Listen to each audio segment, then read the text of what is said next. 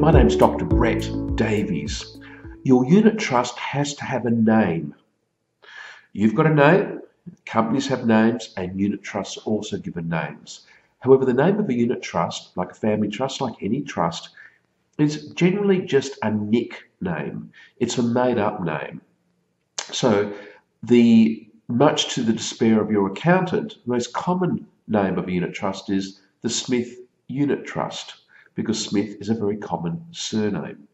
And you have thousands, and there are thousands of Smith's Unit Trusts or Smith Unit Trusts.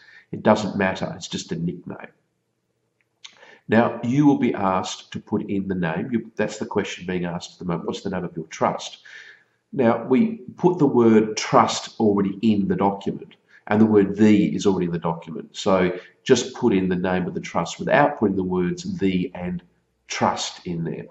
You don't have to call your unit trust the Smith Unit Trust. You could call it the Smith Trust, in which case you just type in the word Smith. If it was the Jan and Mark Wilmot Unit Trust, then you put those words in if that's what you wanted to do. If you're unsure, just telephone us. We're a law firm and you're dealing directly on a law firm's website. Therefore, we can give you legal advice on how to answer the questions. Only a lawyer can provide that service.